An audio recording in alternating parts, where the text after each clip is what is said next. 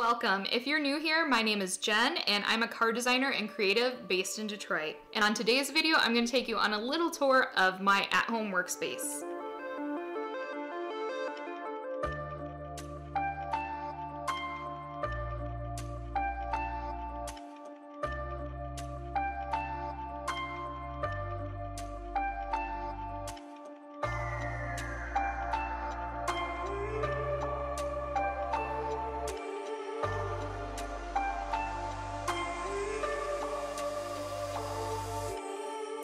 I moved into my current home, which is a 100-year-old house built in the 1920s in suburban Detroit, and I moved here about 6 years ago when I relocated for work.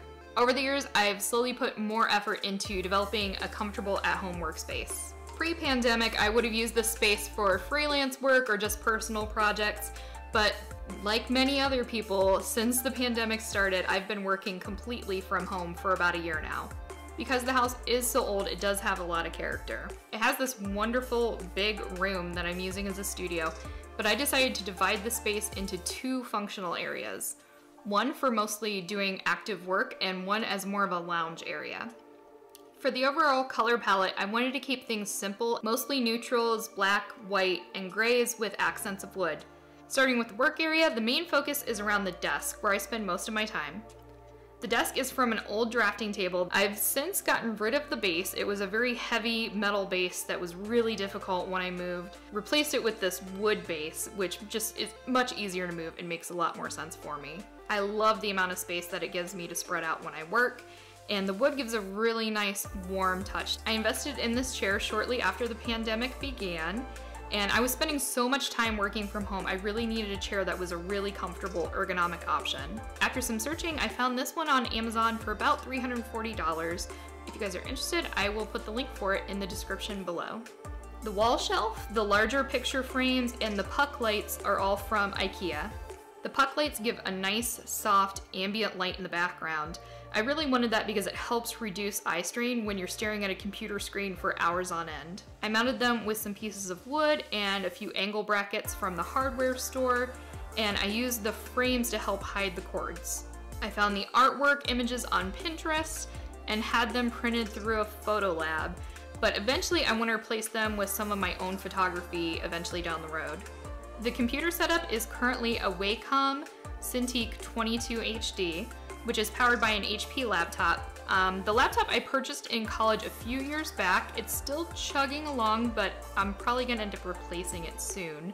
So like I said, my workstation, I love it, but I'm probably gonna end up upgrading and replacing the laptop in a few months. If you guys have any recommendations, please let me know in the comments down below. I'll be doing some research and trying to figure out what the best option is for me. Complementing my main workstation, last year I added the iPad Pro to my toolbox. It's really easy to just throw it in my bag and go, and I've absolutely fallen in love with this tablet.